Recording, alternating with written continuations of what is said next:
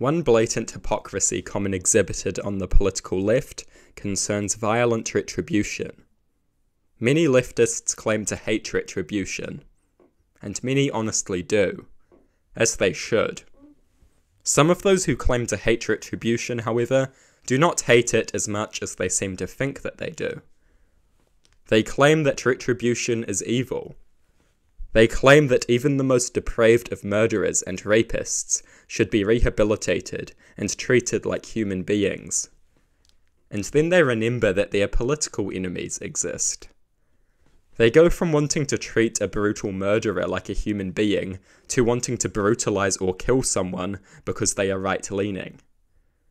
You can murder and rape, assault and torture, and you deserve to face no retribution.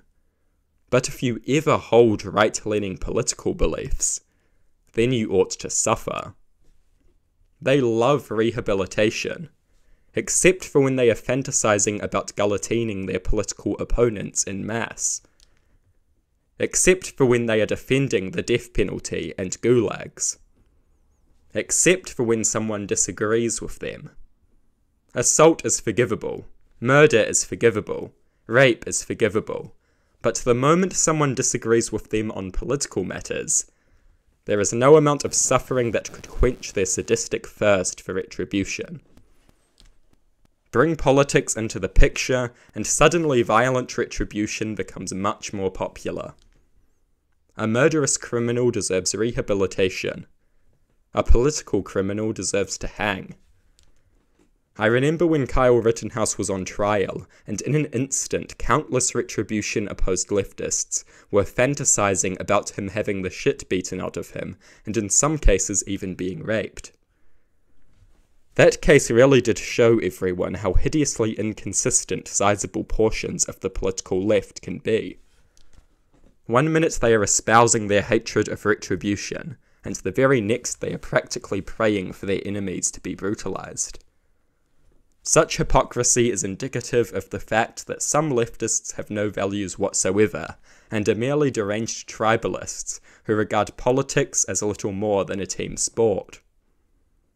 Retribution is fine so long as it is done to a member of the other team. If that is what you think, then you don't oppose retribution at all. If you only oppose retribution when doing so is convenient, you don't oppose retribution at all. Such inconsistency betrays a lack of serious values. Of course, this hypocrisy is not something that all leftists are guilty of. It is not even something that most leftists are guilty of.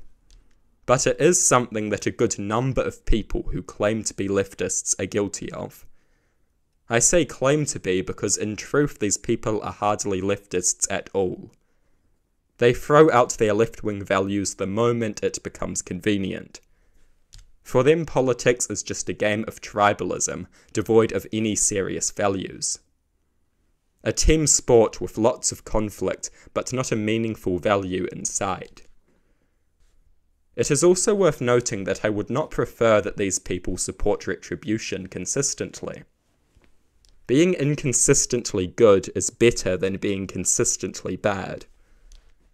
I prefer that people support good things inconsistently rather than consistently support bad things. But the ideal position is consistently supporting good things, and we should settle for nothing less.